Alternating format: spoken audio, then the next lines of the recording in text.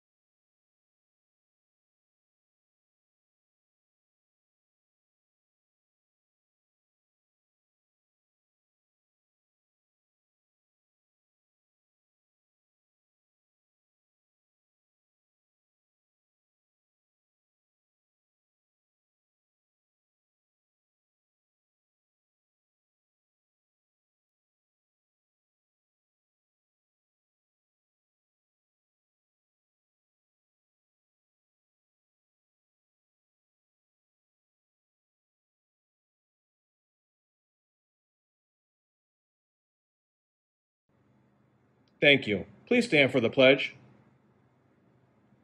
I pledge allegiance to the flag of the United States of America and to the republic for which it stands, one nation, under God, indivisible, with liberty and justice for all. Thank you and have a great day, Indy Nation.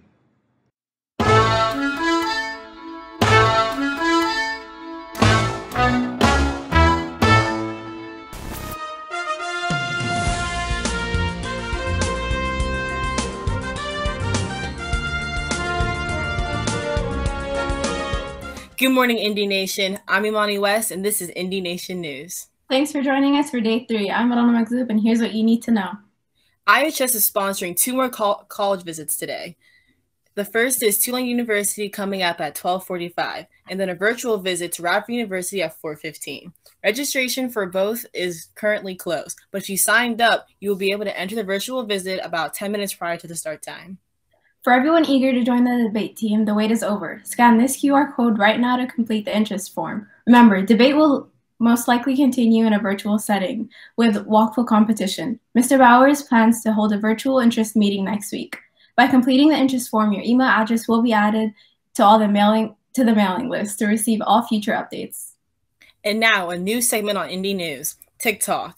It is fall, and when many people expect TikToks to disappear until spring, experts are saying that it's just not going to happen.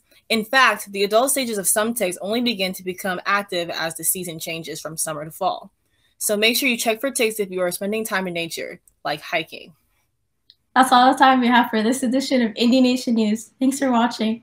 We will leave you once again with the daily declaration. And a made bed gives you encouragement that tomorrow will be better.